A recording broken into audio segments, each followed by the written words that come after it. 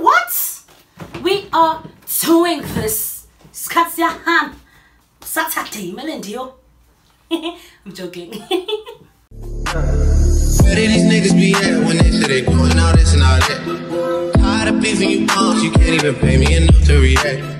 Been waking up in the crib, and sometimes I don't even know where I'm at. Please don't pay that nigga songs in this party, I can't even listen to that.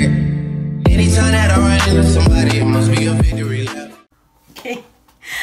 Okay, so firstly, if you can hear the echo, I'm shooting in my balcony, so apologies for that.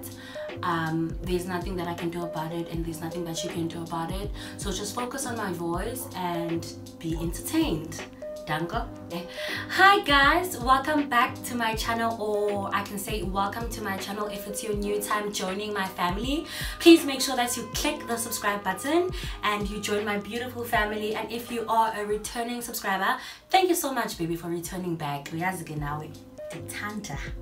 Okay, so as you've seen by the title of today, I'm going to be answering some questions that you guys asked me. I did post on my Instagram and here on my YouTube community for you to ask me anything, and a lot of people actually had similar questions, so we will just get straight into it. I'm having mango juice and soju, and I actually bought some chips that I want to try before we start answering the questions, okay?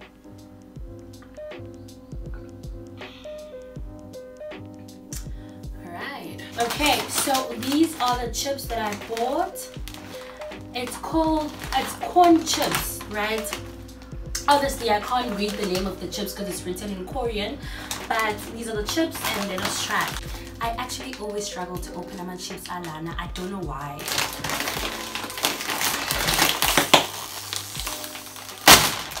Bombastic side eye. Okay. Okay, so I'm not sure whether you can see, but they look like this, right? Okay.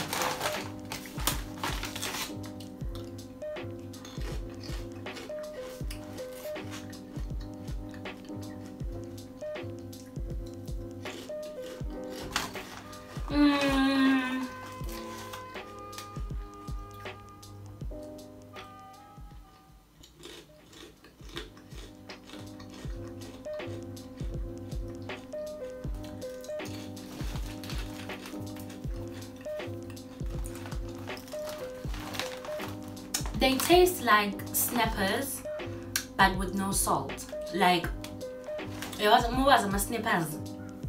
You get the taste, like the chicken flavor Snappers, but they have no salt. Like, they have salt, but it's like just the bare minimum. Not bad. They're not bad. Okay.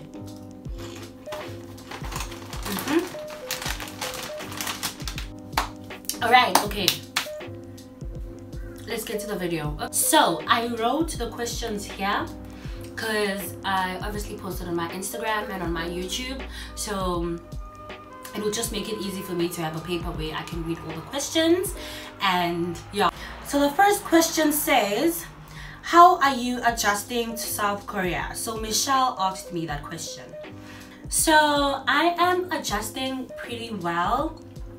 I actually expected myself to feel more lonely or to just be confused about the new environment and the new way of living, but I'm actually adjusting pretty fast and pretty well. I think also having my little community and the friends that I've made from South Africa, it's really helping, because I feel like I'm not alone. I feel like I'm not experiencing this new thing alone, and it gives me comfort. Yeah, so I'm adjusting really well. And then the second question is, how much did it cost to make the move? Okay, so yo sana.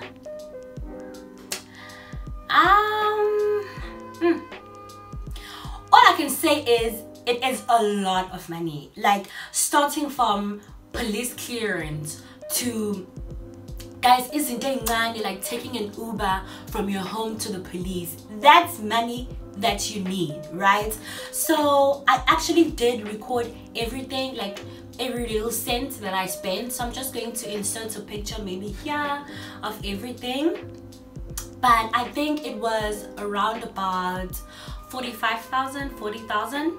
Also, I'm including my flight money there, I'm including everything, right? I also used Doc Assist, so I needed to pay Doc Assist to do my documents for me, so that was another money. So I think I roughly spent 40,000, 45,000 maximum. Okay, the third question is, how has Korea been so far? Okay, so the second question I was asked by Uafika.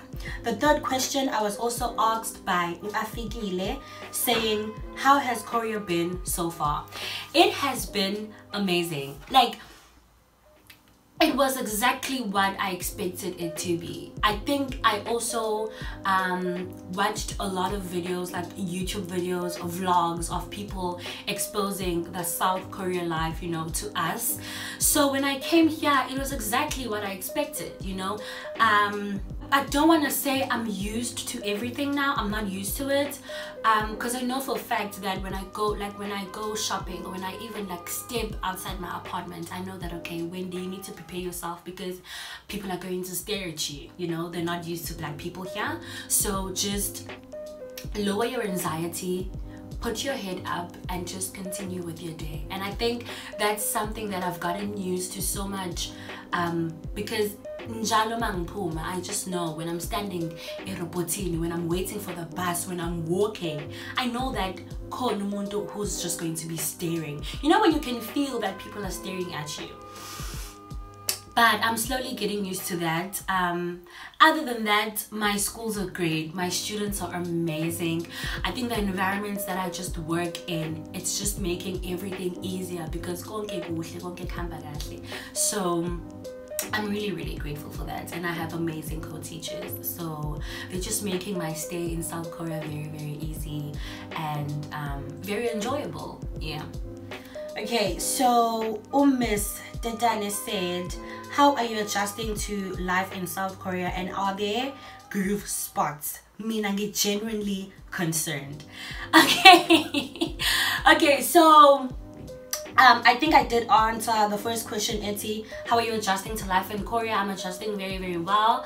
I haven't experienced any homesickness. I haven't experienced anything that made me feel like an alien, if I can say that, you know. Okay, and the second question was, are there any groove spots? Definitely. You will see with my second video that I uploaded, I'll link it right here or here.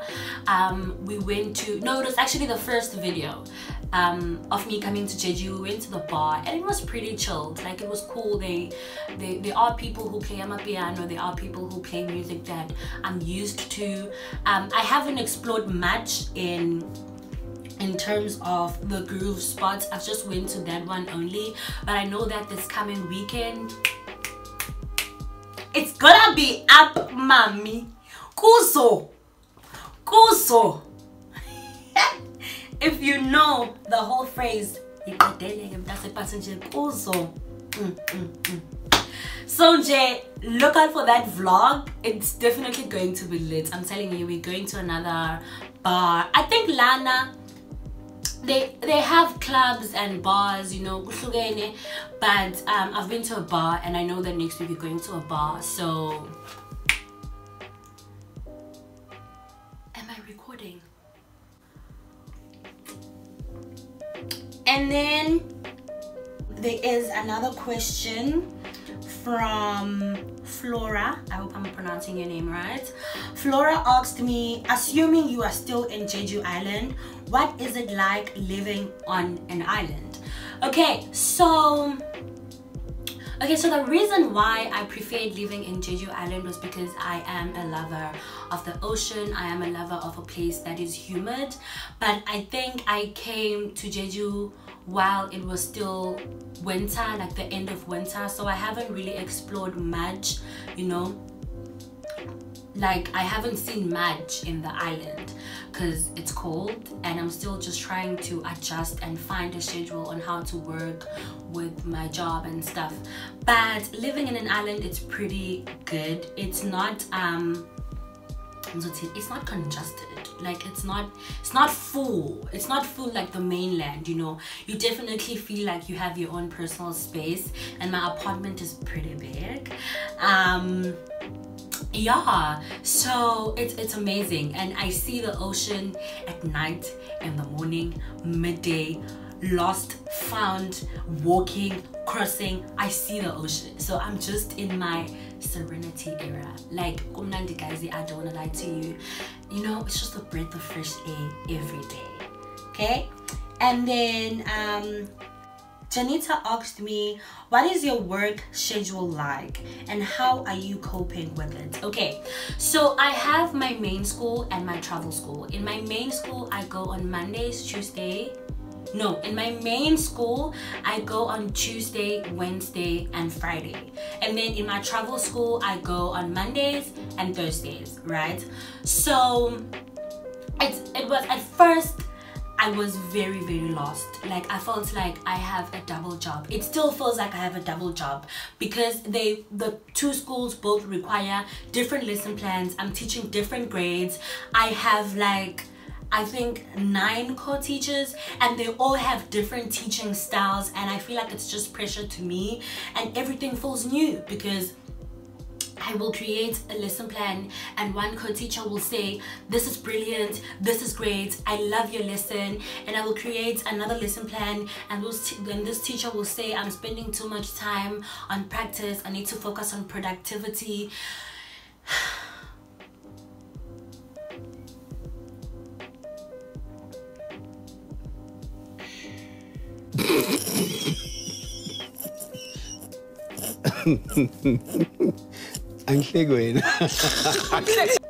To summarize the whole thing, akolula. But I think what's helping is the fact that every time when I pull up in my classes, my students are always bringing the A game. They always understand my lessons. They always participate, and I've just decided to work on my students' reaction. So I evaluate my whole week over team. So which lesson plan worked best with my students? Like, which lesson did my students participate more in? Because mangase ngifocus on my co-teacher, ngizohlanya. Angivele ngifocus kulabantu labengizele engize kubona, you understand? So my work schedule is just crazy. My work life is crazy. I travel a lot because my travel school is like 1 hour and 30 minutes away from me. So I travel every Monday and Thursday, and then I travel going to my home school, which is like 20 minutes away from me. So that's not bad. But just understanding and adjusting with a lot of co-teachers has been a hard job. I don't want to lie to you. I'm strong, I'm tough. It's been a roller coaster. It still is a roller coaster, but I'm just grateful for my surroundings. I'm grateful for the positivity that I have in my life because I can vent to my parents about anything. I can vent to my friends. I know if I had a bad day, my apartment, I have Utabile, I have who I can talk to. And the amazing part is, I think it's just a little thing, but it matters the most. When I come back to my apartment, I don't have to speak English. Right? I have a community where when I'm angry, ngikhuluma isiZulu. Oh, ubona kuzwakala ukuthi hayi man, akubanga usuku oluhle, understand? And when I get in my room, ngiphuma kwi-therapy session mase ngiqeda ukukhuluma nabo. It literally feels like I've offloaded everything ekade ngistressa ngesiZulu. Because I think also what would frustrate me is having a bad day, then coming back and have to explain my bad day in English. Vele ngiyeke ke nona. Ngivela nje caca nje ukuthi siyayeka ke singayikhuluma indaba yokuthi ulamadela unjani.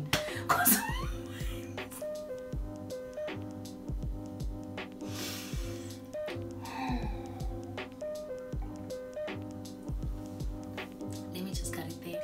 And then Christy asked me, what was the most difficult in your first week in Korea? Transportation. Getting lost. Stairs. Kuningi. Okay, number one, transportation. So I use the bus to go to my schools. I genuinely use the bus to get anywhere in the island, right? And the bus confused me for the most part. The first week I got lost so many times.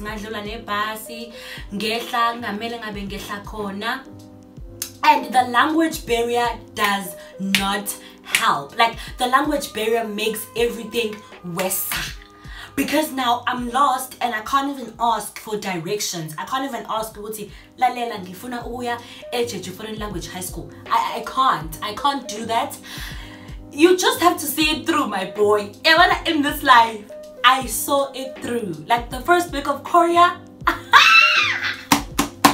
showed me flames, kesana. Lalela. I got lost and I found myself in the middle of nowhere. I found myself in the sea. Kuningi, but you know what? I conquered. And it's to conquer. You get me? And I conquered shit. And every day when I wake up, I'm like, you know what? And it always gets better, guys. Like, it always gets better. Like, everything gets better. I'm used now to things. I'm used to stop segama lami ukuthi istop sami sithiwa uthuri, uyabona? Noma ngingakwazi ukusho legama lelokuqala, but ngiyazi mangibona uthuri, uyabona? Sekumele ngivive ukuthi ngiyehla. So it's those little things ekhaya ongazinaki, man, because when you are using transport at home, dude, you don't care. You know that uzofika la uyakhona, do you get me? And masolahlekile, you can just ask someone. Lana, you need to be vigilant about everything, because one wrong move, you're stranded. One wrong move, you feel like you're alone. One wrong move, you're in the middle of nowhere. And go back, B. Do you get me? So it was tough. But I wasn't alone. I have friends, I have a community here, so I wasn't alone. And we just laughed it through. We just laughed it through. Hey, we learned, we laughed, and we moved. And that's just what we are basically doing in South Korea to get around. So yeah. Okay, so we're done with the general questions of moving to South Korea. We're done with just anything that has to do with South Korea. Okay, so now we're going to the dating part. You guys asked me a lot of questions about dating, and I'm going to unpack everything now. So the first one from Uzama says, are you attracted to Korean men?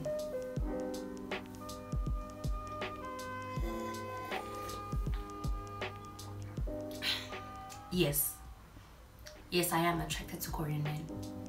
Let's close the topic now. Thank you. And Umbali asked me, are you open to dating Korean men? Yes, I am open to dating Korean men. If the opportunity comes, I definitely will explore that sector. And Utabi asked me, have you started dating in Korea? I just arrived.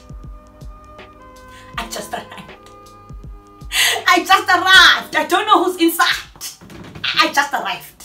Guys, I don't even have 4 weeks in South Korea. You're like already asking me about Ezomjolo. Inhliziyo yami very fragile, mtase. And I haven't found a copy machine for inhliziyo yami in South Korea. So no. I haven't started anything. I just arrived. Like, literally, I just arrived. Like, I'm not in a talking stage.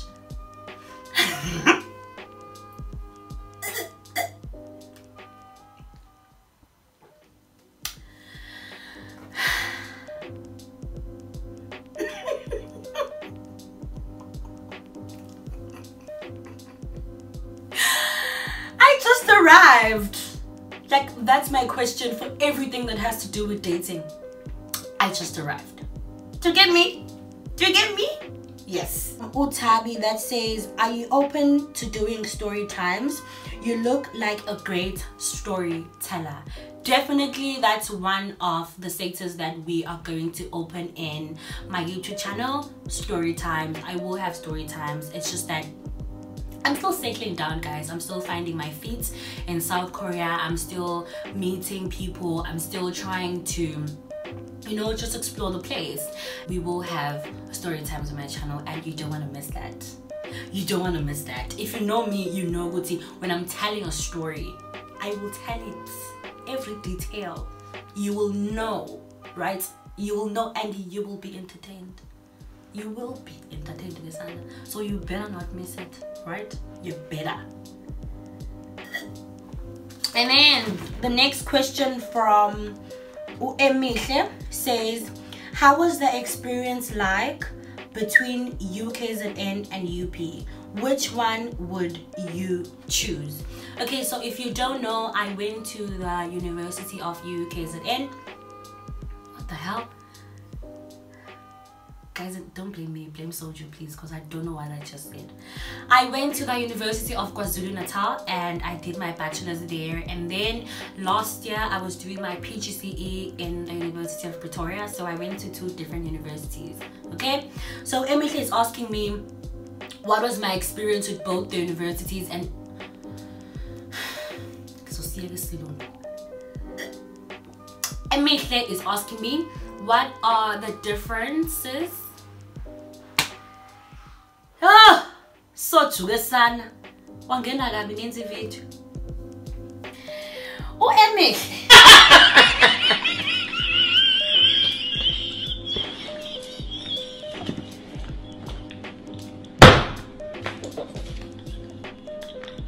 it's asking me a difference phakathi kwe UKZN ne UP, and uyangibuza ukuthi ngingakhetha yipi.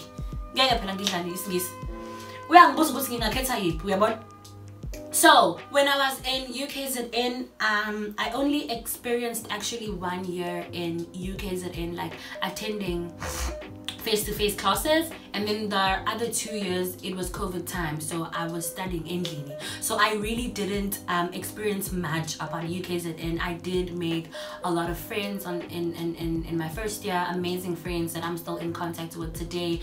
The lecturing and the environment there is amazing.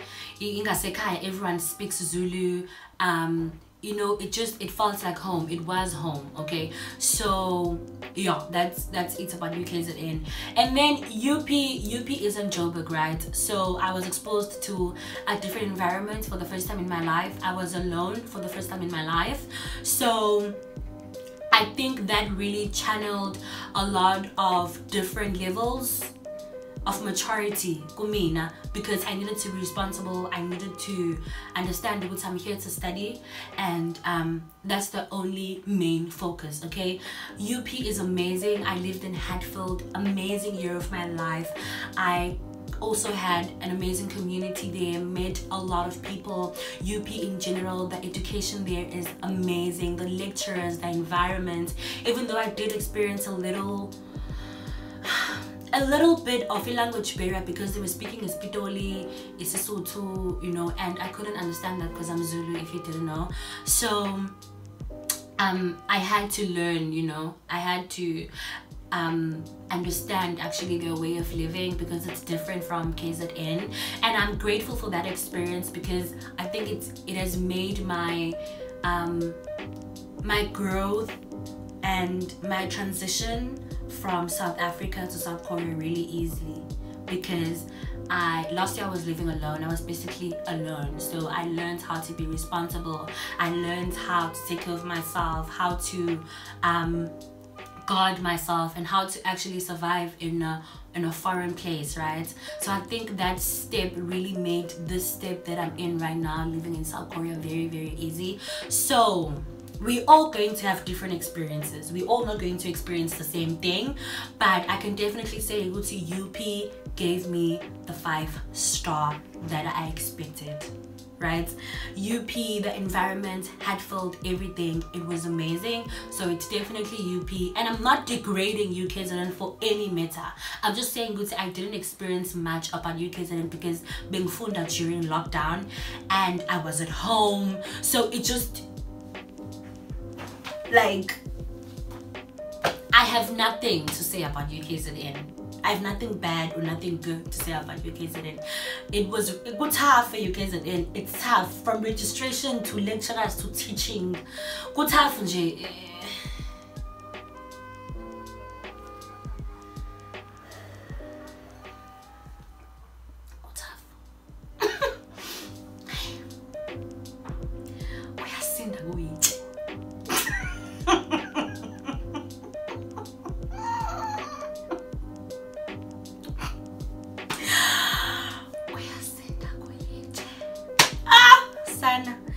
But yeah, and then the last question was, how old are you? Okay, so I'm 21 turning 22 this year, but in South Korea I'm actually 22 turning 23, because when a child is born in South Korea, they are automatically 1 year old, and in South Africa you start from 0. So in South Korea I'm 22 turning 23, and in South Africa I'm 21 turning 22. Okay. Alright, so I think we've reached the end of our questions. The last question, okay, so I think we are done. Yo, this soju sana, it's getting in.